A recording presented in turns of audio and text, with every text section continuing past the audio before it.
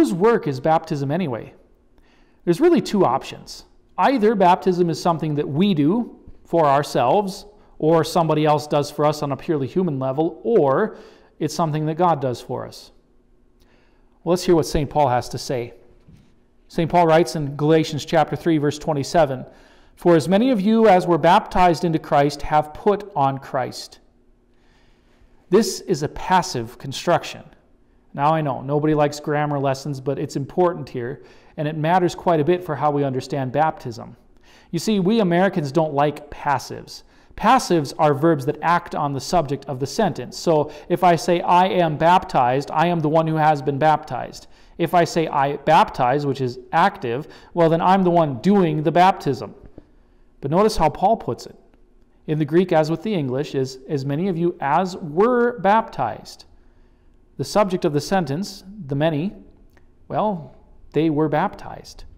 And it's not an action that they're responsible for. It was something that was done to them. So the question then is, who does it?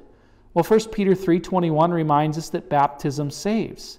And if baptism saves, then it cannot be the act of human beings, because salvation comes not from man in all his sins, but from God himself in the God-man, Jesus Christ. This is what we call a theological passive. It is an action of God done to us that we receive without any action on our part. Faith works the same way. Baptism is something that is done to us by God, and all we are to do is simply trust and receive what baptism gives.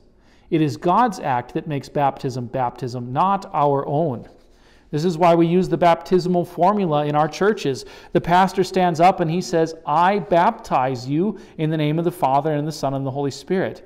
Now, he doesn't say that because he's trying to make a big show out of himself, but to emphasize that the person being baptized, whether a child or an adult, is not there doing it for themselves, that there's another actor that's doing it to them. Now, the person of the pastor operates here in the same capacity as when Jesus told the apostles to go and baptize the whole world at the end of Matthew. When Jesus said, baptize all nations and make them disciples, he was telling the apostles as his ambassadors to go out and do something on his behalf. And when they baptized people, they were doing the work of Christ because Christ, their Lord, had commanded it. Well, the same thing happens today when the pastor baptizes, or any Christian in an emergency.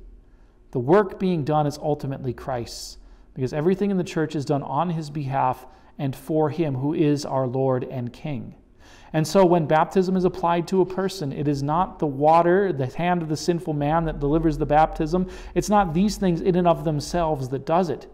It is the divine power of God's own word that delivers through that water, that gives us life and salvation.